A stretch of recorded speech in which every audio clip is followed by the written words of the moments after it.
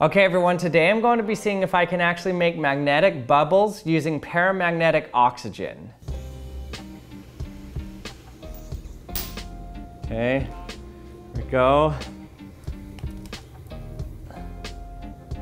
So you've probably seen videos before where if you pour liquid oxygen in between two magnets, right where there's a very strong magnetic field, the oxygen will be attracted to the magnets and won't fall through them.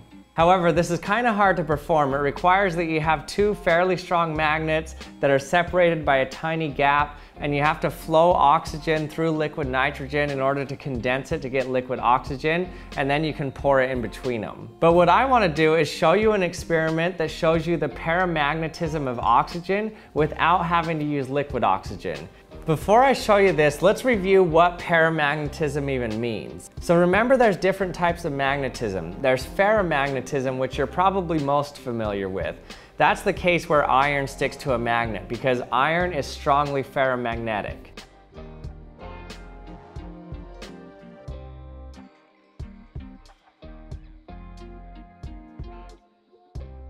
Now another form of magnetism is called diamagnetism, and this is actually one of my favorites. It's the phenomenon in which something repels a magnetic field. So whatever that magnetic field does, it repels it.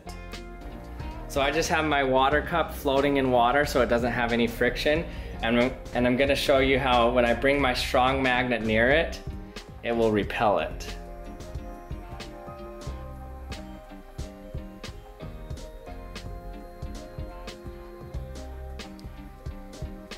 See how it's pushing it away? You can do the same thing with wood. There's actually scientists that have levitated frogs using diamagnetism. So notice I'm not touching him at all.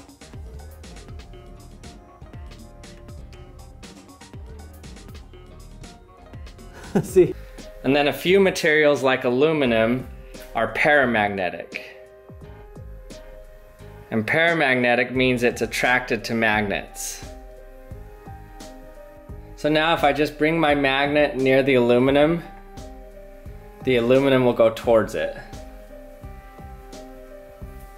So this is paramagnetism, and it's really weak. Now another thing that's paramagnetic is oxygen. Oxygen has unpaired electrons, and so it portrays paramagnetism. Now this is best shown with liquid oxygen because it's more dense and you can actually see it better being attracted to the poles of a magnet. But it's a little bit difficult to do, so I want to try to do it today without the use of liquid oxygen. Let's just use gaseous oxygen around us. Now in order to do this, all you need is some oxygen. I have here a full cylinder of pure oxygen, but you don't actually need to buy something like this in order to do this experiment. You can buy things online. I found that they sell these things 95% oxygen that you can use when you go hiking apparently. You can blow it in your nose and mouth and it gives you a shot of oxygen. So you could buy something like that to do this experiment as well. So all you do is get a bag, then fill it with oxygen, seal it off. So I have here a sandwich bag full of pure oxygen. So now let's see if this is attracted to the magnet. So now what I have here is just a pan with water in it, and I'm just doing this so that I have a low friction surface. And then I'm just gonna set some styrofoam on here. You don't necessarily need this, but it just lifts it up above the water so that you're not setting the bag right on the water. Okay, so we have our bag floating on top of the water here. Now let's put our magnet by it and see if it's attracted to it. Okay, let's pull it this way. There it goes. It's definitely attracted to the magnet.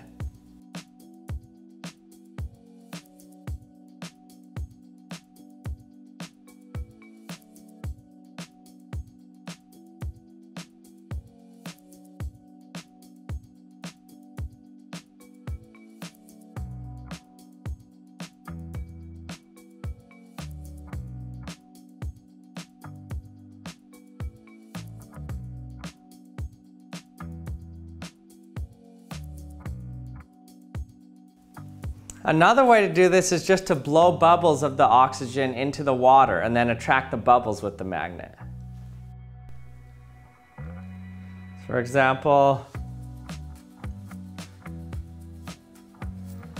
there's a group of oxygen bubbles. Let's see if we can attract these.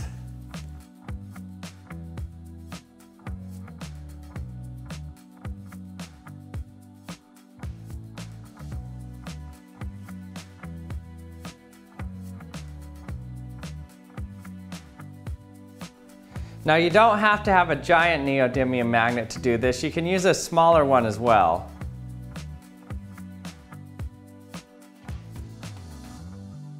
Okay, now I'm going to be attempting to make actual magnetic bubbles by using this long-lasting bubble solution and blowing it with this gaseous oxygen here. So they're going to be gas bubbles of oxygen, and then I'm going to see if they are actually attracted to my giant neodymium magnet.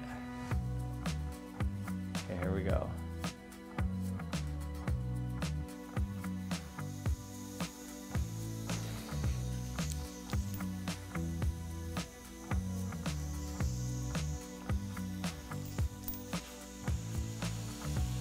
Whoa, that worked better than I thought. Okay, let's see if it's attracted to the magnet now.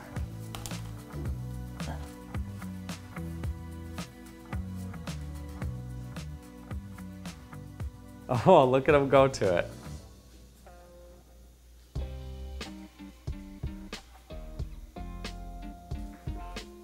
Okay, look at it go right to the magnet.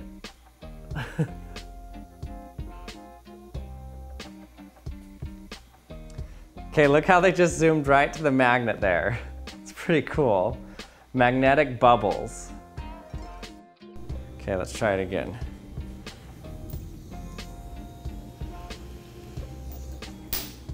Okay, here we go. Okay, watch. So it should just move towards it.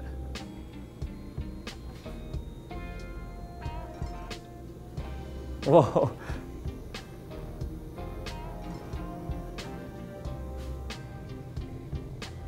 That's pretty cool.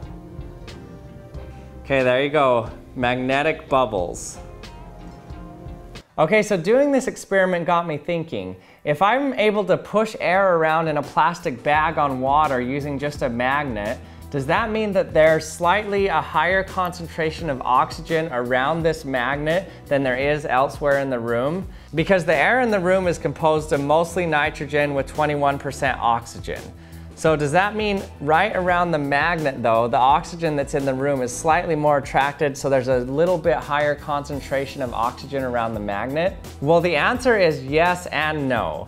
It depends on the temperature and it depends on how strong your magnet is. If your temperature is too high, then that means that the thermal energy of the gas is going to overcome the pull of the magnet, and so it's not going to build up oxygen around the magnet.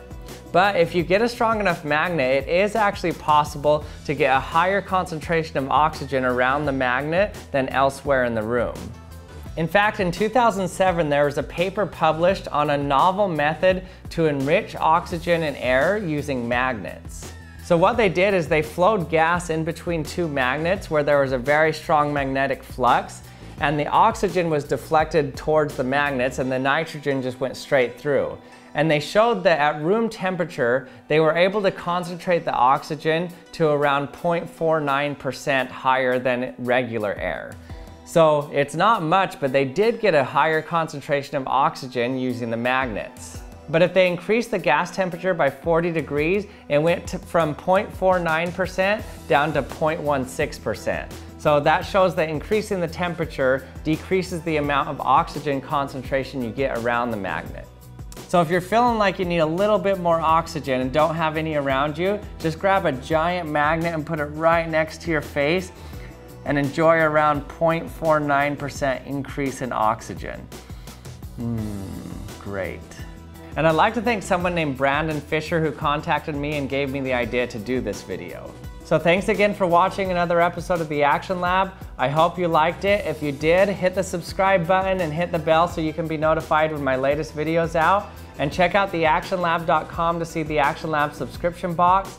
And check out the link in my description to see the Action Lab experiment book. And thanks for watching, and I'll see you next time.